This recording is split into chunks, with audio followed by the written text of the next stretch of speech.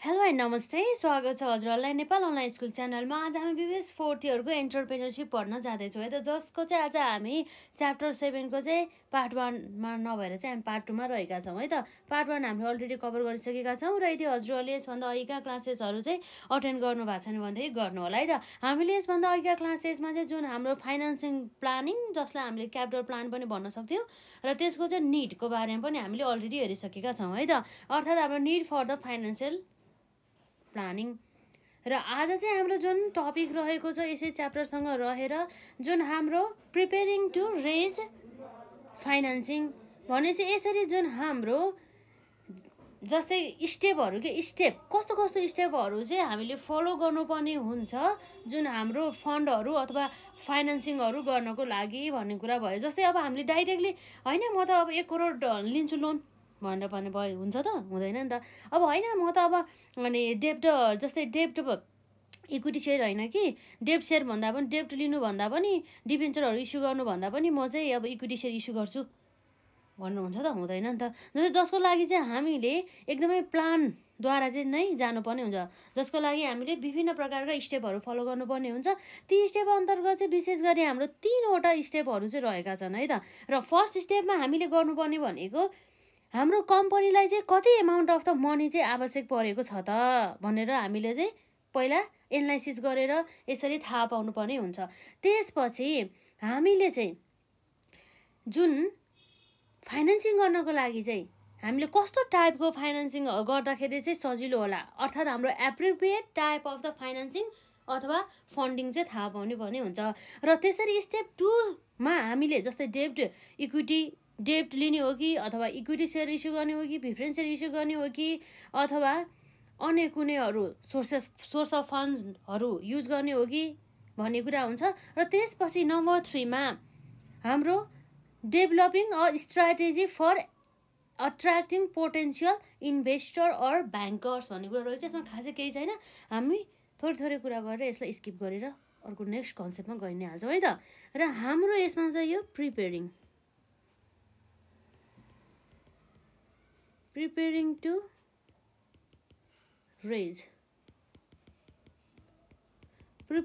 Raise फाइनेन्सिङको कुरा आउँछ यसमा।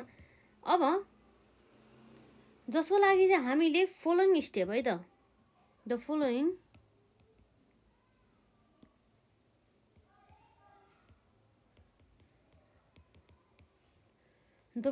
steps should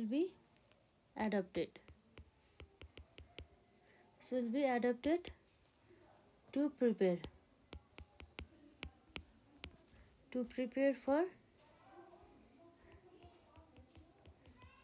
for raising debt or equity financing। जसको लागि चाहिँ सुरुमा नम्बर 1 मा हाम्रो रहेको छ स्टेप 1 है त। स्टेप 1 जस अन्तर्गत चाहिँ यहाँ हुन्छ हाम्रो determine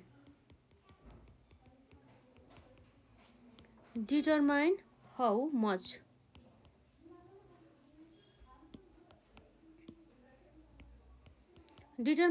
much money the company needs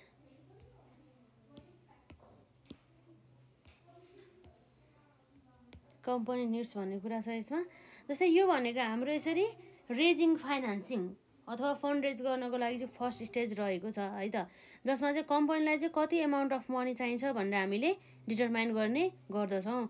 जुन कुरा चाहिँ हामीले चाहिँ यसरी व्यवसायमा चाहिँ दैनिक रूपमा कति एक्सपेन्डिचर भइरहेको छ, त्यसै गरी कम्पनीलाई चाहिँ क्यापिटल एक्सपेन्डिचरहरू कति चाहिरहेको छ, त्यसै गरी कम्पनीमा चाहिँ अब कति क्यास इन्फ्लो भइरहेको छ अहिले र कम्पनीमा कति क्यास अभाइलेबल रहेको छ इत्यादि कुराहरू चाहिँ सम्पूर्ण थाहा हुनुपर्ने हुन्छ। र अब त्यसै गरी अब कम्पनीले चाहिँ जुन amount of the money exactly कति चाहिएको हो भन्ने कुरा पनि थाहा हुनु पर्यो हो, त्यो कुराहरू रहेको छ है त। र त्यसपछि अर्को नेक्स्ट स्टेप नम्बर 2 मा है त, जसलाई हामीले स्टेप 2 भन्छौँ। र स्टेप 2 मा हाम्रो यहाँ हुन्छ जुन हाम्रो डिटरमाइन द मोस्ट एप्रोप्रिएट है त, determine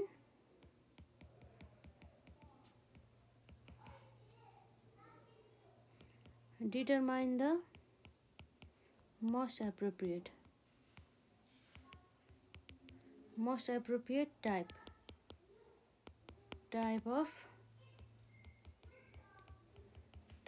financing or funds or funding यो कुराहरु आउँछ यसमा। अब यसमा चाहिँ अब हामीले भनिसकेका छौं एप्रोप्रिएट टाइप अफ फाइनान्सिङ अथवा फन्ड अर्थात् जस्तै हामीले इक्विटी शेयरहरु रेज गर्दा ठीक होला कि अथवा बैंकबाट लङ टर्म लोनहरु लिँदाखेरि ठीक होला कि अथवा हामीले बैंक ओभरड्राफ्टहरु लिँदाखेरि ठीक होला कि अथवा हामीले अन्य कुनै फर्म्स अफ क्यापिटलहरु युज गर्दाखेरि हुन्छ कि भन्ने कुराहरुको एनालाइसिस हुन्छ र त्यसैगरी ती फन्डहरु चाहिँ हामीले कुन फर्ममा इनिशियल पब्लिक अफरिङहरु गर्ने हो कि है त्यसैगरी कुनै पनि इन्भेस्टरहरुबाट हामीले लिने हो कि इत्यादि कुराहरु चाहिँ यसमा चाहिँ हुने गर्दछ। एप्रोप्रिएट फर्म जुन हाम्रो कम्पनीको लागि एप्रोप्रिएट सोर्सेस अफ फन्ड हुन्छ त्यही चाहिँ युज गर्नुपर्ने हुन्छ। र नम्बर लास्ट 3 स्टेप 3 मा अर्को चाहिँ हाम्रो डेभलपिङ है त डेभलपिङ अ स्ट्र्याटेजी है त developing a strategy for attracting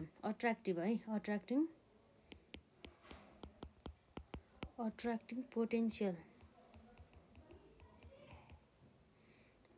investor.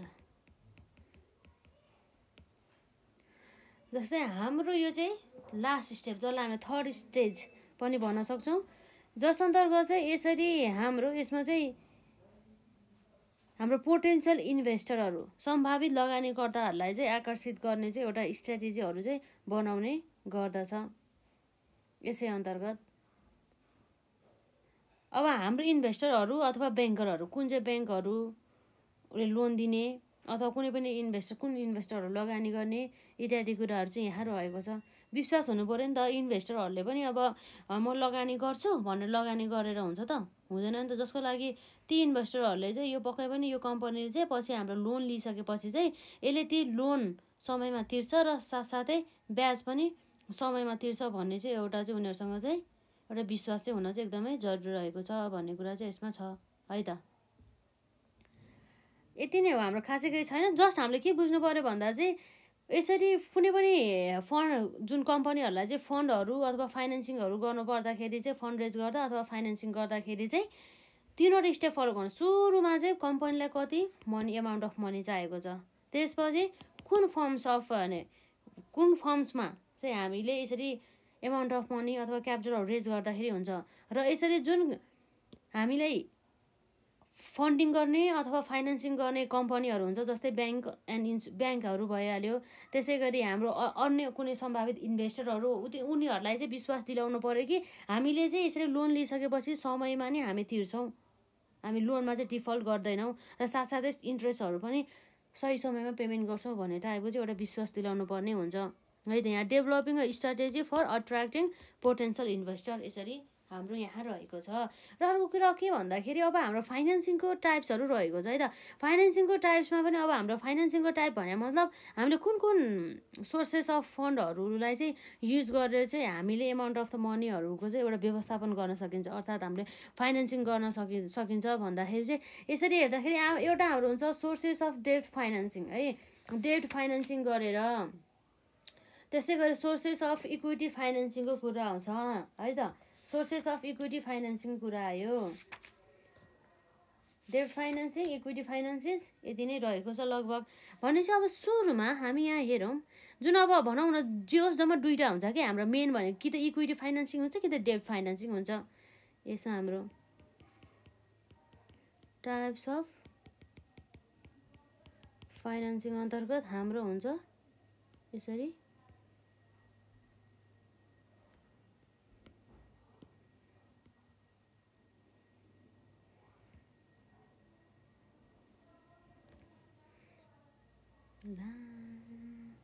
यसमा है यसरी यस्तो भयो है त जसमा हाम्रो इक्विटी है त इक्विटी फाइनान्सिङ त्यसपछि हाम्रो डेब्ट फाइनान्सिङ है त। इक्विटी फाइनेन्सिङ भने मतलब हाम्रो जस्तै हाम्रो अर्डिनरी सेयर्सहरू हुन्छ नि ती कुराहरू रहेको छ।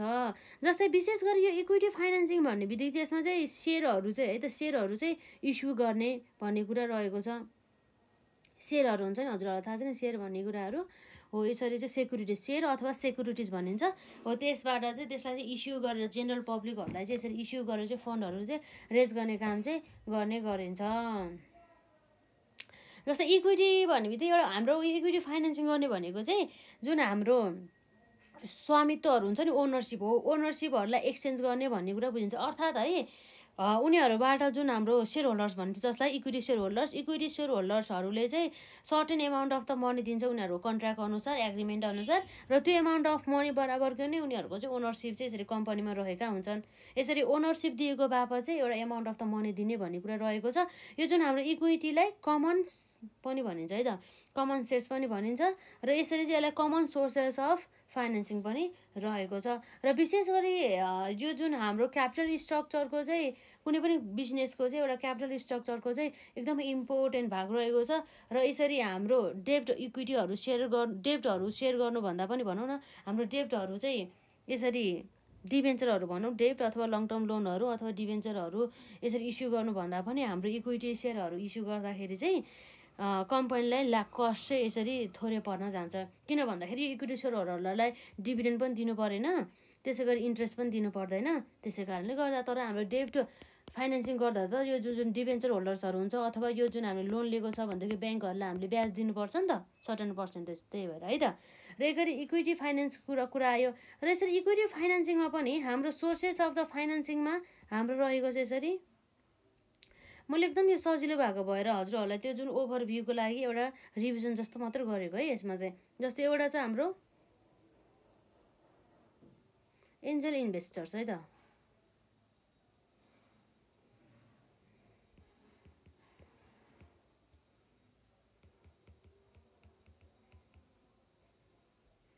त्यसपछि अर्को छ हाम्रो यसैमा अन्तर्गत भेन्चर क्यापिटल भयो। त्यसपछि हाम्रो अर्को छ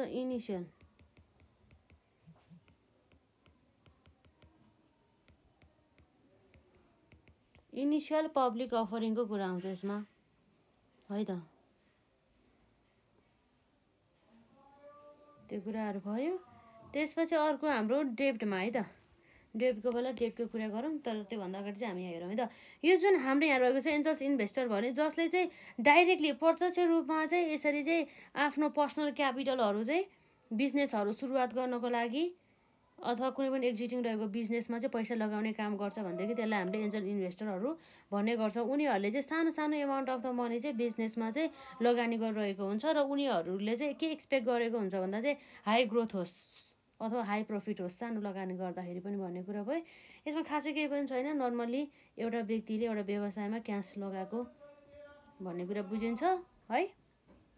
त्यस गरी हाम्रो भेन्चर क्यापिटल फर्म्सहरूले चाहिँ विशेष गरी एमाउन्ट अफ द मनी चाहिँ इन्भेस्ट चाहिँ गर्ने नै भइहाल्यो जसमा पनि हाम्रो चाहिँ यसरी ग्रोथ हुने हाई अपर्च्युनिटी नै रहेको छ। यो पनि नयाँ बिजनेस नै रहेको छ। इनिसियल पब्लिक अफरिङ भने चाहिँ आइपिओ फर्स्ट टाइम चाहिँ यसरी पब्लिकहरूलाई जेनरल पब्लिकहरूलाई सेयर इस्यु गर्ने भनेर बुझिन्छ है त। यसमा मैले खासै केही पनि भनिनँ। र त्यसपछि अर्को छ हाम्रो यसमा डेब्ट फाइनेन्सिङ है त डेब्ट फाइनेन्सिङमा पनि हाम्रो धेरै जस्तै हाम्रो सोर्सेसहरू रहेको छ जस अन्तर्गत चाहिँ जस्तै हाम्रो कमर्सियल ब्याङ्क हेरौँ है त कमर्सियल ब्याङ्कहरूले दिने हुन्छ लोनहरू कमर्सियल ब्याङ्कहरू भयो। त्यसै गरी अर्को छ हाम्रो प्राइभेट सोर्सेसहरू भयो। त्यसपछि हाम्रो माइक्रो क्रेडिट है त माइक्रो क्रेडिट यी कुराहरू भएछ। यसरी लगभग यति नै रहेको छ। हाम्रो खासै केही पनि छैन जस्ट ओभरभ्यू मात्रै है जस्ट ओभरभ्यू। यसमा हजुरहरूलाई यो जुन हाम्रो एन्टरप्रेन्योरसिप त सजिलै रहेको छ नि त खासै केही छ त छैन नि।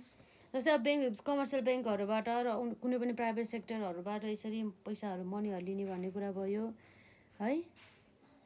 र यस च्याप्टरबाट चाहिँ हाम्रो धेरै जसो चाहिँ यसरी डेब्ट क्यापिटल र इक्विटी क्यापिटल बिच डिफ्रेन्सहरू सोध्न सकिन्छ। त्यसै गरी अर्को भनेको एन्जल्स इन्भेस्टमेन्ट र हाम्रो भेन्चर क्यापिटल बिच डिफ्रेन्सहरू छुट्याउन सकिन्छ त्यसलाई चाहिँ कभर गर्नु होला है त हामी छिटो सघाउनु पर्छ नि त त्यही भएर यतिमै मैले इन्ड गरिदिएँ है त